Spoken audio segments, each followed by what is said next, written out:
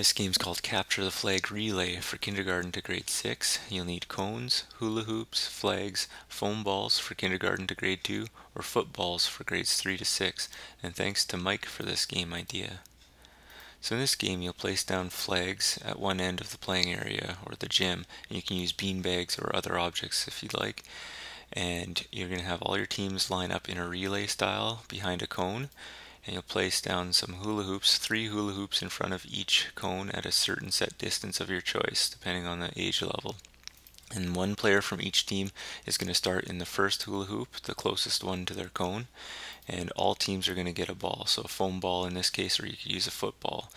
And we're going to look at just one team for this example. Of course, we imagine all the teams will be doing the same thing at the same time.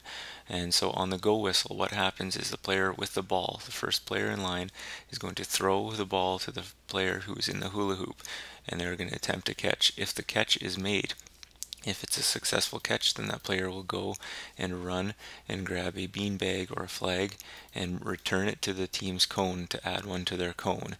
Now, the rotation, what happens, the player who threw the ball will then go into the first hula hoop, and then the players will move up, and the next player in line will get the ball, and the catcher will then go to the end of the line. So that's the rotation that'll always occur. Now we're going to look again now what happens if a throw is made and it is not caught, so an unsuccessful catch. Then the thrower must retrieve the ball and bring it to the end of the line, and I'll give the ball to the next person in line and then go to the end of the line. And then it continues on. So the player who's in the hula hoop has to catch the ball, has to make a catch before that player switches. Now, essentially what happens is the first hula hoop, there has to be 5 bean bags retrieved from that hula hoop, or from that position. So once 5 bean bags have been caught from that position, then they will move to the red position and catch 5 more and bring 5 more bean bags back.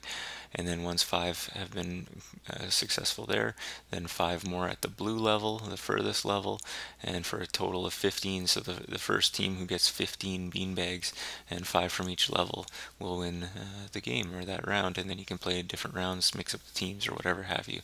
And that's it for this game idea. Thanks to Mike again for this great game idea.